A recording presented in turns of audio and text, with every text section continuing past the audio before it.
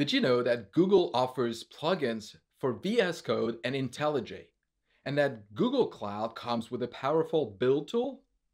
In this video, we'll cover developing and building with GCP tools from IDEs to continuous integration and continuous delivery, so stick around.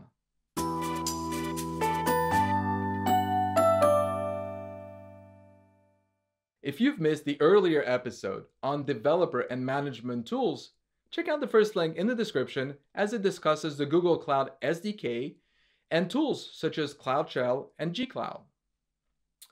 For those of you building applications deployed as containers on Kubernetes, such as on GKE or to Cloud Run, and would like to spend more time writing code instead of YAML config files, then you should really try Google Cloud Code. Cloud Code is a set of IDE extensions for VS Code and IntelliJ that let you rapidly iterate, debug, and deploy code to container runtimes such as GKE, but also to other Kubernetes implementations. Under the covers, Cloud Code uses popular tools such as Scaffold, Minikube, Jib, and obviously kubectl to provide you with continuous feedback right inside your code editor.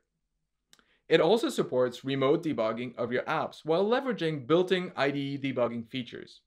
As you get started with Cloud Code, you should try the built-in template that will help you create a Kubernetes application that just works in seconds, and then deploy it to a Kubernetes cluster. One click, but also continuous deployment to your local Kubernetes cluster is supported via Scaffold for a tight development inner loop.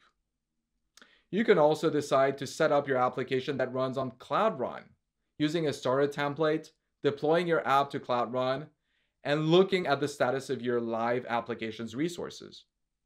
Cloud Code will let you easily switch between different build profiles to build containers using your local Docker installation or using tools like Cloud Build, which we'll talk about in a second. You can also edit config files with auto-completion and linting for Kubernetes, all with inline documentation. With this feature, you may actually start to like YAML. Generating diffs between local and remote config files is another neat feature provided by the tool. Cloud Code lets you view and stream logs from any of your deployments, pods, and containers, as well as inspect a cluster's resources with a built-in Kubernetes Explorer. This is not only about container packaged apps, but also about making the numerous Google Cloud libraries available to you as a developer straight in the IDE.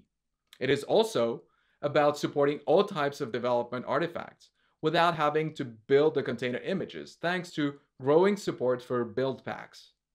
Building and deploying straight from your development environment can be very productive, but it can also feel a bit magical. It is also not very well aligned with DevOps best practices, since it doesn't allow for automation and can lead to errors due to different build environments. In order to decouple the build and deploy process from your development tools, GCP offers Cloud Build, a fully managed CI/CD platform that executes your builds on Google Cloud Platform infrastructure.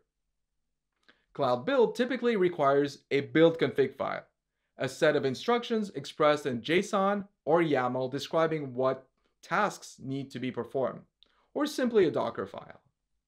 You can configure builds to fetch dependencies, to run unit tests, static analysis, and integration tests. You can also create artifacts with build tools such as Docker, Gradle, Maven, and Bazel. And finally, you can also deploy these artifacts to your preferred runtime or artifact repository.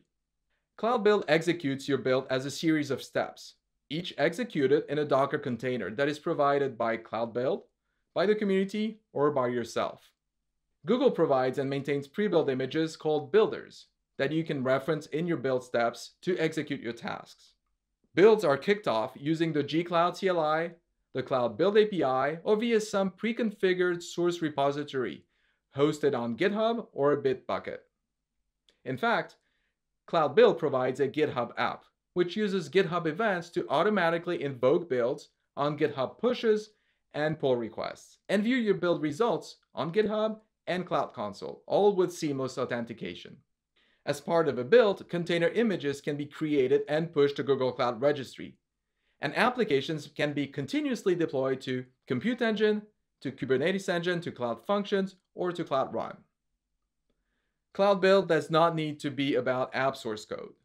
Cloud Build can be used in conjunction with infra as code tools such as HashiCorp's Terraform or with third-party developer tools such as JFrog's Artifactory. Now that you have a truly versatile build and CI/CD tool and plugins for popular IDEs, what are you waiting for?